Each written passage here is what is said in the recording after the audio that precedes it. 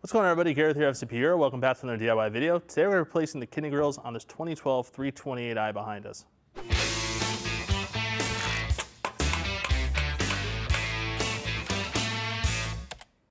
So some of you may or may not know, but BMW wants you to remove the entire bumper cover in order to replace the kidney grills on really any F30 car, which is kind of crazy. That's a lot of work. There's a workaround for that. We're going to show you how to do that today.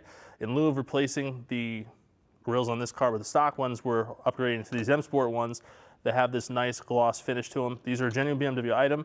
Truth be told, they're really the only grills that properly fit these cars. Generally speaking, a lot of the aftermarket grills don't fit properly, so these are the only ones we recommend, and they're going to add quite a bit of style to the front of this car when we're done. So now that we said that, let's talk about some of the tools we're going to need to do this job. So given that BMW wants you to remove the entire front bumper cover, it might seem surprising that there's such few tools required for the job, and that's because you don't need to remove the front bumper cover, but you do need to remove it partially. And for that, you're going to need a T30 and a T25 Torx, using these Torx drivers, basically screwdrivers. This multi-angled pick, you're going to find out very soon why that's extremely important for the job. And it's going to help to have a little flashlight like this, just so you can see the area that you're working within. But other than that, it looks way more intimidating than it actually is. It's super simple. And now that we talked about the tools we're going to need, let's go and get right into it, and you'll see how easy this is to do yourself.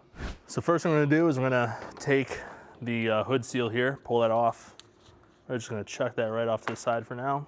Once you rip that seal off, it's going to give you access to 6 T30s and 2 T20s. They're right here along the top of the hood. So we're going to loosen those up, remove them entirely. That'll allow us to pull the front fascia forward a little bit. The bumper cover is relatively flexible, but it does have its limits, so I want to be somewhat careful about that. But we're just going to remove all these screws.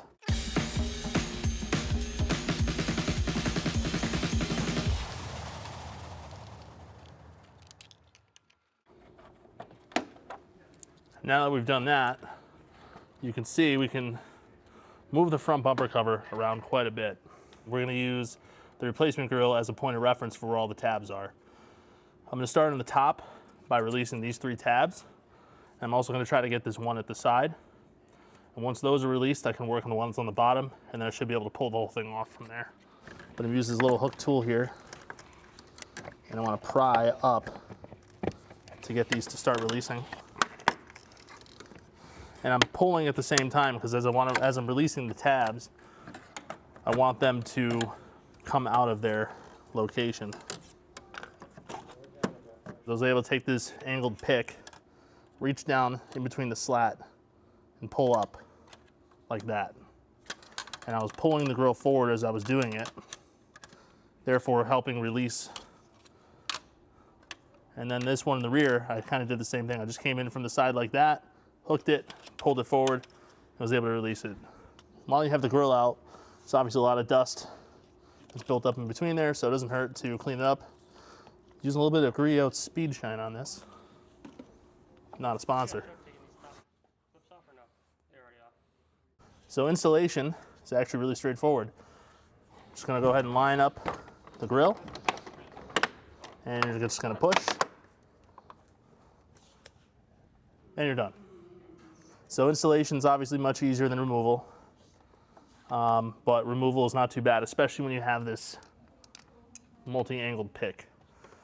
So we're going to go ahead and reinstall the bumper cover. You have these little metal tabs here, so you want to go ahead and try to get the bumper cover to slide underneath or into these metal tabs. This kind of holds everything in place. This one is being a little touchy there, so I'll just use that pick. There we go. And this helps basically align the front bumper cover. Here we have our T30 screws.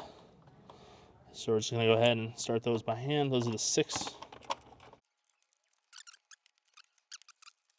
Some of these body nuts are a little bit out of alignment, so I'm just pulling them back into alignment.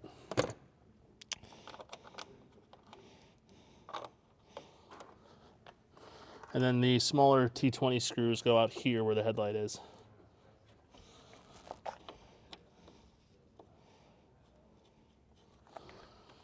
Go ahead and thread the T30s in.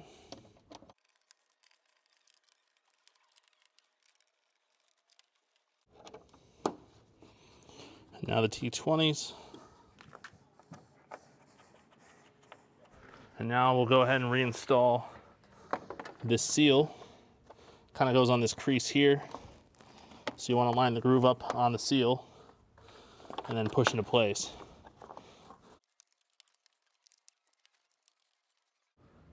Now admire your work.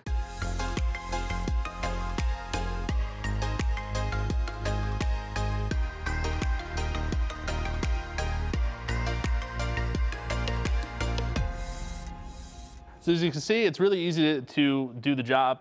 Obviously, you know, it looks a little bit more intimidating than it really is. If you have that special pick, it makes everything go by a lot easier. So these particular grills make everything look a lot nicer, especially if you're not a fan of chrome. I'm personally not. I know some people are, but I like this style a lot better. And in my opinion, it's worth the upgrade. It makes the front of the car look a lot better.